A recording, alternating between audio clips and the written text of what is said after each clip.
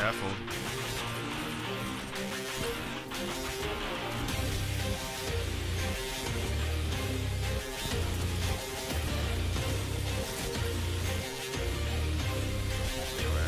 Boy. Boy.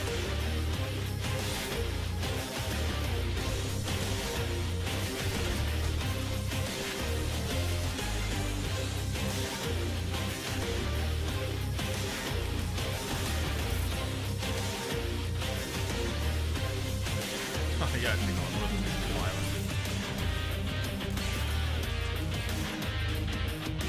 That I do know. Oh, you're dead, bro.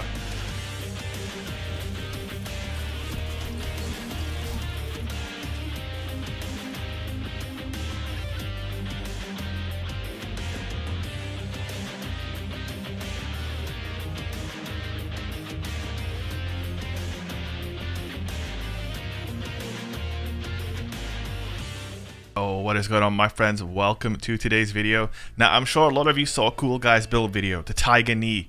Well, how about today I show you the Tiger Uppercut? That's right. It's solar melees, it's Thermoclastic Blooming. The build is amazing. I can't wait for you guys to see this. Before we get into it though, we do have a quick word from today's sponsors. Let me tell you three things about the best mobile game in the business that also happens to be free to play on both mobile and PC. That's right, I'm talking about Raid Shadow Legends, my friends. Use my links down below to download Raid for free right now on mobile or PC. There's a new clan boss, my friends, Hydra. Biggest boss ever, multiple heads and multiple mechanics, and top tier artifact rewards. This will challenge you to your limits, but it is well worth trying to topple. And if that wasn't enough, there's even more. Raid is giving away a super limited edition champion to every player in the game. Esports and Navi Superstar Simple. All you have to do is log in for 7 days between now and January 28th, and he's yours. Simple.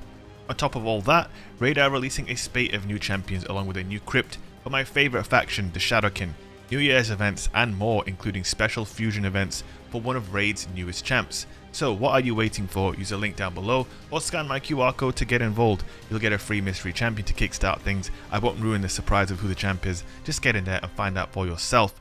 All of this treasure will be waiting for you right here, and don't forget these rewards are only available for the next 30 days and only for new players. Raid Shadow Legends. Get right into the action, let the pictures tell you everything.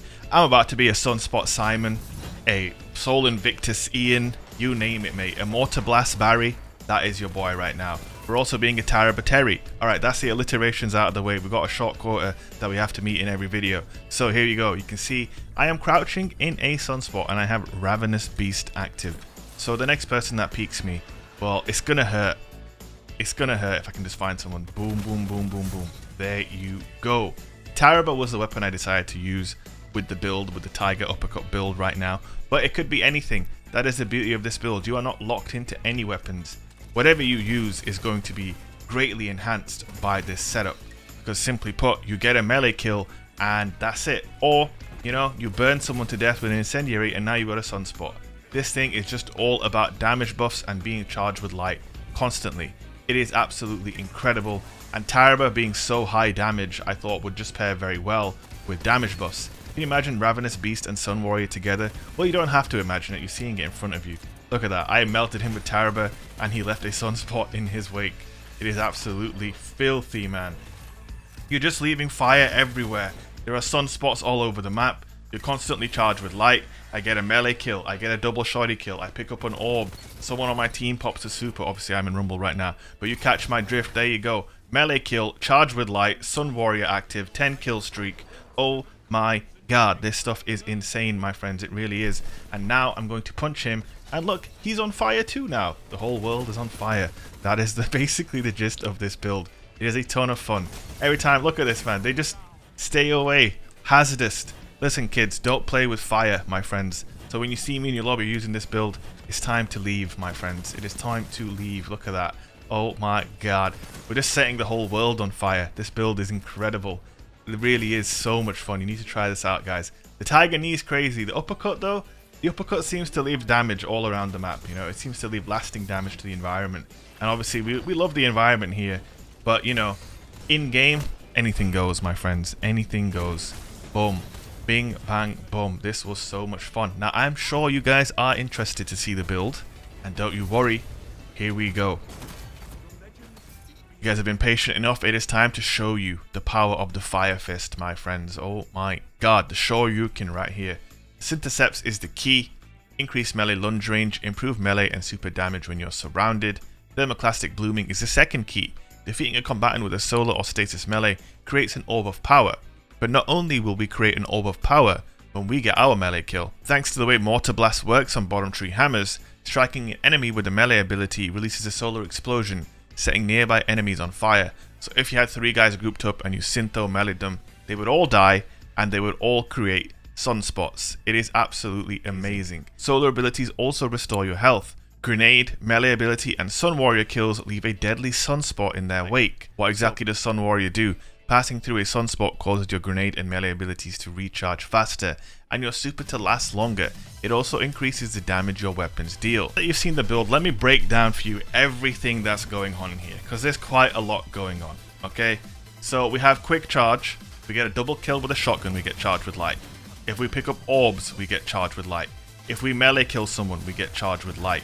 If we get a melee kill, a grenade kill, or a weapon kill while Sun Warrior is active, we leave a sunspot. Standing in a sunspot gives you 20% damage. Standing in a sunspot regens your abilities faster. Getting kills whilst having Sun Warrior active leaves another sunspot in your wake. It is just non-stop destruction. Now, one thing to note, Charge with Light and Sun Warrior do not stack.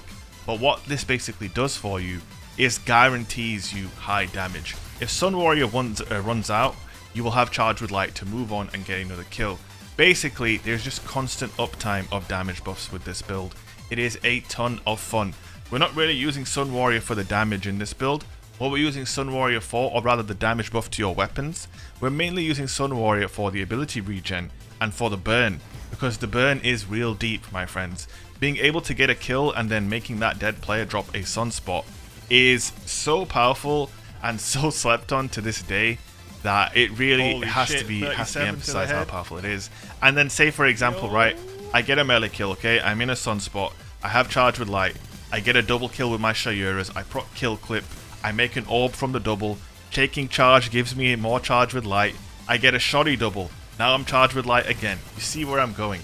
It is incredible. This build is a ton of fun. Oh my God, it's so much fun. And one of the best things about the build, and I already mentioned it, but I'm going to mention it again, is that it doesn't matter what you use. It's really up to you. Now, you can go absolutely optimal here. If you want to go crazy with this, there is one thing you could do, and that's use a swashbuckler weapon. Of course, a swashbuckler will take this up another notch, but I kind of don't have that many good guns with swashbuckler. I have a Dire Promise that I've used a ton in previous swashbuckler build videos, so I kind of just wanted to leave that on the side for this one. But yeah, if you were to run swashbuckler with this setup, you would be even better off. If you have like a weapon you love and it has swashbuckler, then go for it. In some of the clips you will have seen me use a Retrofuturist, which is a lightweight shotgun of mine, and I have a very good roll on that has swashbuckler, so I did rock that a little bit, and boy oh boy does it hurt. But I almost felt like it was almost overkill at that point to use swashbuckler because, you know, we are rolling between two different damage buffs constantly throughout the game. We either have high energy fire or we have Sun Warrior. So, you know, basically we're good, right? We don't need much more than that. If I was to use my signature loadout at the moment, my Igneous Hammer, for example, I would basically, if I were to run Igneous Hammer, I think I would be 2-tapping all game long. Because Charge with Light is going to let me 2-tap and Sun Warrior is going to let me 2-tap. So it would just be a non-stop, just a cascade of fire, my friends. It would be bloody amazing is what it would be. I didn't really try that out too much though. I messed with it a little bit using the Igneous, but there's just so much choice. This is the other loadout I was using, Retrofuturist and Crimson. Crimson with the damage buff does 37 to the head, making it exceptionally powerful. And then obviously it's going to heal you as well. So with this weapon I'm factoring in healing on top of obviously all of the damage buffs that we're getting and the ability regent. There's so many things that you can use with this build that would be synergistic. But my advice would be pair something hard hitting with this, because you know it's giving you a damage buff, and hard hitting weapons plus damage buff tends to be, you know, the most lethal combination. So for example Igneous, or for example Taraba, or you know Dead Man's Tail, or say a Steady Hand with Swashbuckler, something like that. You could get really crazy with this stuff. But again, it's all up to you. If you wanted to rock, you know, a sniper rifle with this build, you could, because obviously the Syntho melee up close with say an SMG or a last word, and then if you use a high impact sniper rifle and you're in a sunspot, you're going to be almost body shotting people if they're low resilience. I think you actually will be able to body shot them. You know, with fusion rifles, you're going to be doing crazy stuff with the damage per bolt. I'm looking at you, Timeline's Vertex and Main Ingredient. You know, there's so many options here with this build. That's what's so fun about it. What weapons do you like? Just take them with this build, slap on Synthos, and get to work. Now, technically, you could use something else other than Synthos, but for me, I don't know if people sleep on this, but like Syntheseps on Bottom Tree Sunbreaker is exceptional, my friends. It really is. The melee might be the best thing about this subclass, and enhancing the melee with Synthos just seems like a no-brainer, as you can see. So guys, that is the Tiger Uppercut build. Hope you guys enjoyed it. If you did, don't forget to slap a like on the video, drop a comment, and let me know if you subscribed. I would really appreciate it. Subscribe to your boy, much love. Check me out on Twitch, by the way, twitch.tv/shake, and join my Discord server as well. All the links will be down below in the description. Much love.